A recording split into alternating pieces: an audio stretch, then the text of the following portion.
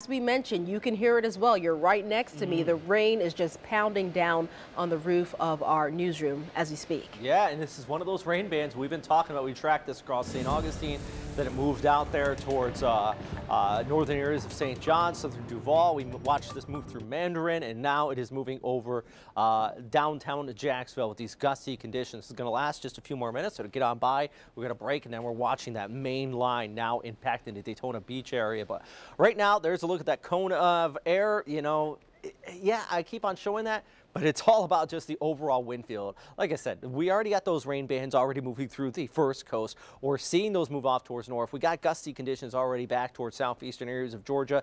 So this is a large wind field on it. So I know the cone is going to move off towards the Big Bend area, but it doesn't really make a difference for us, guys. Look at Daytona Beach, 62-mile-per-hour winds there. St. Augustine at 38, Mayport's at 47. You can see outside right now, we got those windy conditions. Amelia, I hear dinging over there. Can you check and let me know what that is right now? Yeah, we're just keeping an eye on this because this particular line we are seeing move on through. I want to make sure we don't have any warnings that are popping up, at least at this time. I know we have been getting some pretty decent wind gusts. In fact, out towards Marineland, we just had a report come in upwards about 57 miles per hour. Do have a band moving through Daytona, though, and then here's the one over downtown Jacksonville we're talking about. That's that outside the window right now.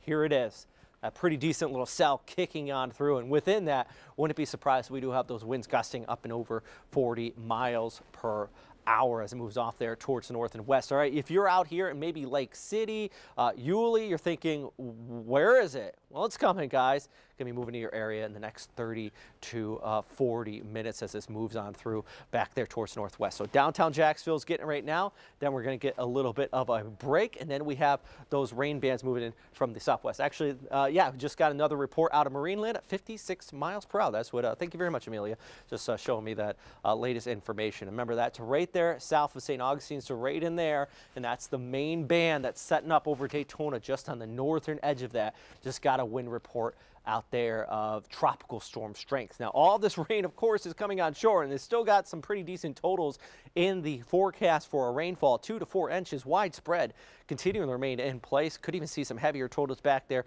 towards the north as this storm system tracks off into southeastern Georgia over towards the Carolinas. But hour by hour, here's 7 o'clock, that main band is going to really continue to move into our area here. This is by 9 o'clock. This is unfortunately kind of bad timing. Despite the fact the storm's towards our south, those winds are still wrapping around, coming in off of the Atlantic. And if this takes place in this particular setup, this guidance, this is a high-resolution in-house model that we use, and it's handling the storm pretty good right now. This will be pushing right over St. Augustine right at high tide. Tide's already above average. Yesterday we saw the water spill over and flood the main street right in there in St. Augustine. So unfortunately this morning we're probably going to be seeing some more flooding yet again. So that's another big topic we're going to see over the next few hours out there. Katie? We do want to check back in with Lewis Turner. He's anchoring our coverage live in the St. Augustine